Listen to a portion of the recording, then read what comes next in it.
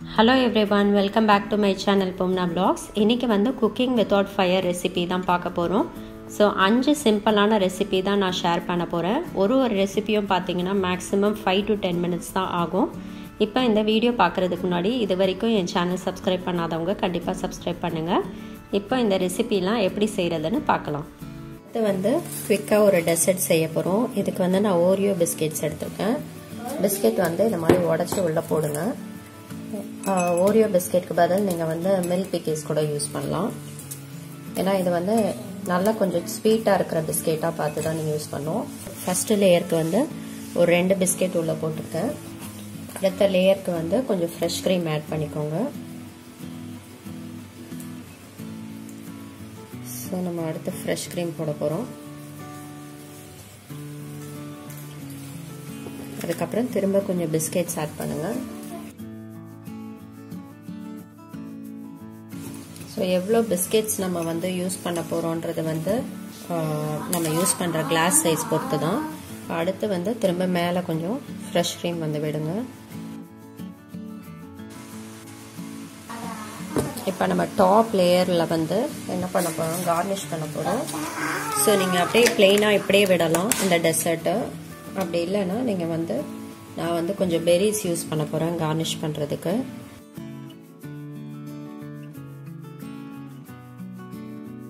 So இதுக்கு வந்து நான் வந்து பார்த்தீங்கன்னா 5 ஓரியோ பிஸ்கெட் எடுத்திருக்கேன் இந்த கிளாஸ் சைஸ்க்கு. இந்த டெசர்ட் வந்து ரொம்ப நல்லாயிருக்கும். ஒரு 2 minutes தான் ஆகும் இது செய்கிறதுக்கு. அப்படியே பிஸ்கெட் உடச்சி போடணும். இதில் வந்து சாக்லேட் சிரப் கூட எக்ஸ்ட்ராவாக ஆட் பண்ணலாம். பட் ஓரியோ பிஸ்கெட் ஆல்ரெடி ரொம்ப ஸ்வீட்டாக இருக்கனால நான் வந்து சாக்லேட் சிரப் எதுவும் ஆட் பண்ணல. இப்போ ரொம்பவே சிம்பிள் அண்ட் டேஸ்டியான ஓரியோ சாக்லேட் டெசர்ட் ரெடி ஆகிடுச்சு. இதை செய்கிறதுக்கு வந்து பார்த்தீங்கன்னா ஒரு 5 minutes தான் ஆகும். அவ்வளோ சிம்பிள்.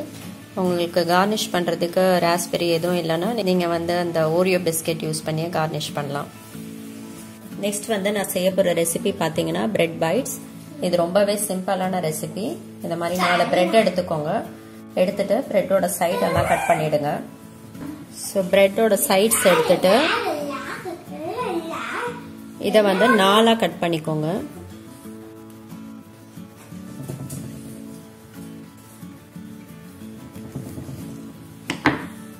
இது மாதிரி ஸ்கொயராக 4 கட் பண்ணால் ஸ்கொயர் ஆகிடும். ஸோ இதை வந்து இப்படி எடுத்துக்கோங்க. ஸோ இந்த ஸ்கொயர் பீசஸ் மேலே நம்ம என்ன பண்ண போகிறோன்னா ஃபஸ்ட்டு வந்து மயோனைஸ் போடுங்க. போட்டுட்டு இதை நல்லா இப்படி ஸ்ப்ரெட் பண்ணி விட்டுருங்க.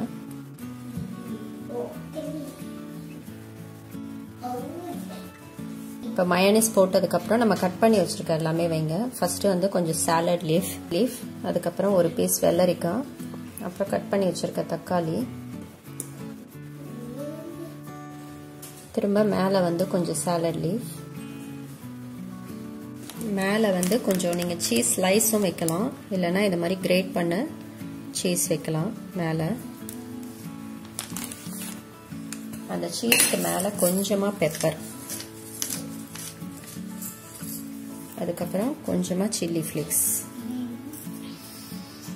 2 போட்டுட்டு திரும்ப மேலே வந்து இன்னொரு ஸ்லைஸ் பிரெட் வச்சிடணும். வச்சுட்டு ஒரு டூத் பிக் யூஸ் பண்ணி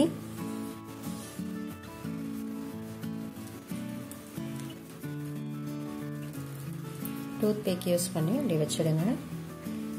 வச்சுட்டு மேலே வந்து நான் வந்து ப்ளூபெர்ரி யூஸ் பண்ணுறேன். உங்ககிட்ட பெரிஸ் இல்லைன்னா இது வைக்கணும்னு அவசியம் இல்லை. பட் ஜஸ்ட் பார்க்குறதுக்கு வந்து லுக் வைஸ் ரொம்ப அழகாக இருக்கும் இது பார்க்குறதுக்கு.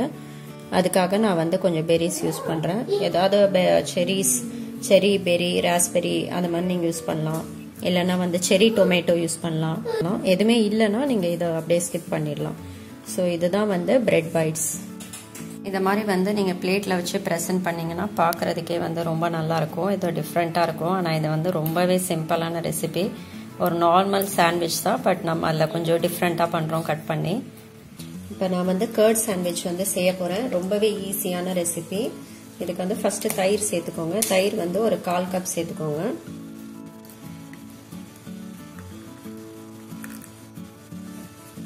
அதுக்கப்புறம் ஒரு 1/4 கப்பு இது மாதிரி கோஸ், இது மாதிரி ஒன்று ரொம்ப சின்னதாக கட் பண்ணிக்கோங்க, இல்லைன்னா சாப்பரில் போட்டு எடுத்துக்கோங்க.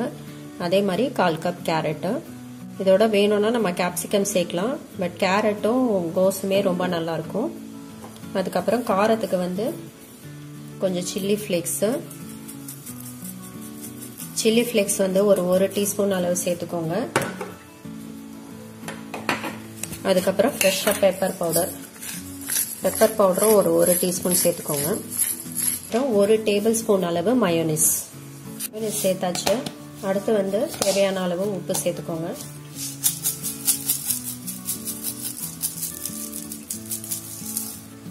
இப்போ அதை நல்லா மிக்ஸ் பண்ணிக்கோங்க.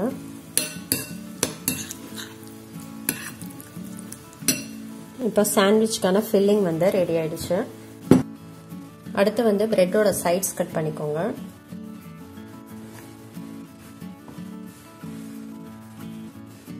இப்போ ஒரு ஸ்லைஸ்ல மட்டும் இந்த ஃபில்லிங் வந்து வச்சிடுங்க.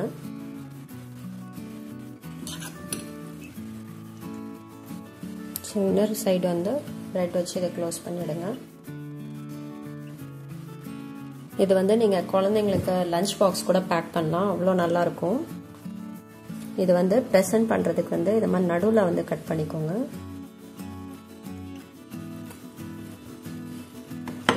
பண்ணிட்டு நீங்க வந்து ப்ரெசென்ட் பண்ணலாம். எத்தனை பிரெட் ஸ்லைஸ் வந்து வைக்க போறீங்களோ அது எல்லாமே இந்த ஃபில்லிங் நீங்க யூஸ் பண்ணிக்கலாம். இதுக்கு வந்து இன்னும் ஒரு 6 பிரெட்க்கு வந்து நீங்க ஃபில்லிங் இதை யூஸ் பண்ணிக்கலாம். 6 பிரெட்க்கு.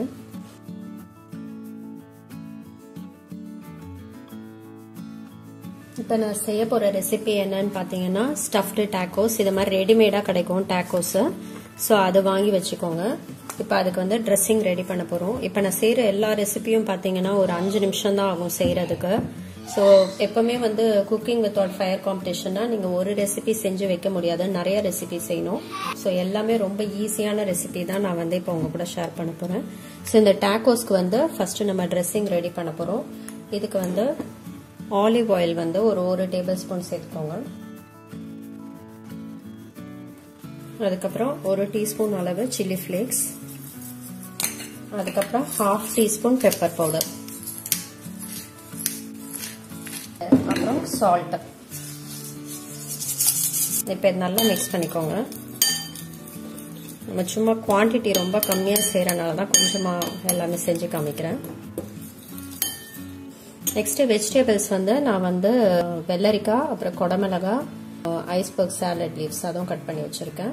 இப்போ இதெல்லாம் தான் சேர்க்க போறோம். வெஜிடபிள்ஸ் வந்து எந்த காய்கறியெல்லாம் வந்து குக் பண்ணாம சாப்பிட முடியுமோ, ஃபார் எக்ஸாம்பிள் நீங்க வந்து இதுல கேரட் சேர்க்கலாம், அதே மாதிரி கோஸ் சேர்த்துக்கலாம், அப்புறம் ரா ஆனியன், அப்புறம் அப்புறம் தக்காளி, இதெல்லாமே நீங்க வந்து இதுக்கு பதில் சேர்த்துக்கலாம். ஸோ உங்ககிட்ட என்ன இருக்கோ நீங்க சேர்த்துக்கோங்க. எனக்கு வந்து இந்த காம்பினேஷன் பிடிக்கும். சாலட், அப்புறம் குக்கும்பர், சாலட் லீவ்ஸ், குக்கும்பர், அதுக்கப்புறம் கொடமிளகாய், இந்த காம்பினேஷன் பிடிக்கிறனால நான் இதை சேர்த்துருக்கேன். இப்போ இந்த வெஜிடபிள்ஸ் சேர்த்துட்டு நல்லா மிக்ஸ் பண்ணிக்கோங்க. டாக்கோ ஷெல்ல வந்து இதை ஃபில் பண்ணுங்க. இப்போ இந்த ஃபில்லிங் போட்டுட்டு மேலே வந்து கிரேட்டட் சீஸ் ஆட் பண்ணிக்கோங்க. இதில் வந்து ரொம்பவே கிரியேட்டிவாக நீங்கள் நிறையா டிஃப்ரெண்ட்டாக பண்ணிக்கலாம். உங்களுக்கு வேறு என்னென்ன ஸ்டஃபிங் பிடிக்குமோ இதெல்லாம் குக் பண்ணி கூட நீங்கள் பண்ணிக்கலாம். இது குக்கிங் வித்தவுட் ஃபயர்னு நான் அப்படி பண்ணி காமிக்கிறேன். ஸோ மேலே வந்து கொஞ்சம் கிரேட்டட் சீஸ், அதுக்கப்புறம் ஃபைனலாக வந்து மயோனிஸ். இப்போ வந்து உங்ககிட்ட மயோனிஸ் இல்லை அப்படின்னா அதுக்கு பதில் இதில் வந்து நிறைய டிஃப்ரெண்ட் சாஸ் ஆட் பண்ணலாம். ஸ்வீட் சில்லி சாஸ் நல்லா இருக்கும். அப்புறம் அது மாதிரி டாக்கோஸ்க்குனே ஸ்பெஷல் சாஸ் இருக்கு, அதை ஆட் பண்ணலாம். மயோனீஸ், அப்புறமா வந்து கெச்சப் கூட ஆட் பண்ணலாம். ஸோ உங்களுக்கு என்ன பிடிக்குமோ அதை வந்து நீங்க மேலே ஆட் பண்ணிக்கலாம். மயோனீஸ் ஆட் பண்ணிட்டு காமிக்கிறேன். இப்போ நம்ம சூப்பரான ஸ்டஃப்டு டாக்கோஸ் வந்து ரெடி ஆயிடுச்சு. அடுத்து வந்து ப்ரெசன்டேஷன் வந்து ரொம்ப இம்பார்ட்டன்ட் காம்படிஷனுக்கு. ஸோ இப்படி தான் வந்து நான் ப்ரெசென்ட் பண்ணியிருக்கேன். இந்த ஸ்டஃப்டு டாக்கோஸ் வந்து ரைட் சைடில் வச்சுட்டு நடுவில் வந்து கொஞ்சம் வெள்ளரிக்காய், அதுக்கப்புறம் நம்ம டாக்கோக்கு ஸ்டஃபிங்க்கு யூஸ் பண்ணதே வந்து லெஃப்ட் சைடில் வச்சிருக்கேன். ஸோ இது பார்க்கறதுக்கே டிஃப்ரெண்ட்டாக இருக்கும், என்ன ஐட்டம் அப்படின்னு சொல்லி பார்ப்பாங்க. இதெல்லாம் நீங்கள் காம்படிஷன் பண்ணிங்கன்னா சூப்பராக இருக்கும். அது மட்டும் இல்லாமல் நீங்கள் ஈவினிங் வந்து இதெல்லாம் ஸ்நாக்ஸ்க்கு செஞ்சு கொடுக்கலாம். உங்கள் குழந்தைங்களுக்கு கண்டிப்பாக ரொம்ப விரும்பி சாப்பிடுவாங்க. ஸோ இதுதான் என்னோட நெக்ஸ்ட் ரெசிபி, ஸ்டஃப்டு டாக்கோஸ். இப்போ நான் செய்ய போகிற ரெசிபி வந்து ஸ்வீட் அவல் ரெசிபி. இது வந்து எல்லாருக்கும் தெரிஞ்சிருக்கும். மேபி யாராவது பிகினர்ஸ் இருந்தீங்கன்னா கண்டிப்பாக அவங்களுக்கு யூஸ்ஃபுல்லாக இருக்கும். ஸோ நான் வந்து ஒரு 1/4 கப்பு சிகப்பு அவல் எடுத்திருக்கேன். ஸோ நீங்கள் இதுக்கு வந்து வெள்ளை அவல் கூட எடுத்துக்கலாம், இல்லைனா சிகப்பு அவல் எதுனாலும் எடுத்துக்கலாம். இதில் வந்து கொஞ்சம் தண்ணி ஊற்றி வச்சுருங்க. ஒரு 3லேருந்து 5 நிமிஷம் வைங்க. வந்து என்னோடய ஃபேவரட்டான பிரேக்ஃபாஸ்ட் ரெசிபி. கண்டிப்பாக ஒரு 5 நிமிஷத்தில் பிரேக்ஃபாஸ்ட் செய்யணுன்னா கண்டிப்பாக இந்த ரெசிபி நீங்கள் செய்யலாம். இப்போ 5 நிமிஷம் ஆயிடுச்சு. சைஸ் பார்த்தீங்கன்னா அப்படியே கொஞ்சம் டபுள் ஆகிடும். இப்போ இந்த தண்ணி வந்து நல்லா வடிகட்டிட்டு எடுத்து வச்சுக்கோங்க. எடுத்தாச்சு. இதோட வந்து நான் ஒரு டேபிள் ஸ்பூன் ப்ரௌன் சுகர் சேர்க்க போகிறேன். உங்களுக்கு வந்து சுகர் எக்ஸ்ட்ரா வேணும்னா அதுவும் சேர்த்துக்கலாம். அப்புறம் 1 டேபிள் ஸ்பூன் அளவுக்கு ஃப்ரெஷ்ஷாக துருவின தேங்காய் அதுவும் சேர்த்துக்கோங்க. சேர்த்துட்டு நல்லா மிக்ஸ் பண்ணிவிடுங்க. அவ்வளோதான், நம்ம ரொம்ப சிம்பிளான ஸ்வீட் அவல் ரெசிபி இப்போ ரெடி ஆயிடுச்சு. இந்த வீடியோ பிடிச்சிருந்தா கண்டிப்பாக லைக் பண்ணி ஷேர் பண்ணுங்கள். உங்கள் ஃபீட்பேக் கீழே கமெண்ட் செக்ஷனில் டைப் பண்ணுங்கள். சீக்கிரம் உங்களை இன்னொரு இன்ட்ரெஸ்டிங் வீடியோவோட மீட் பண்ணுறேன். நன்றி, வணக்கம்.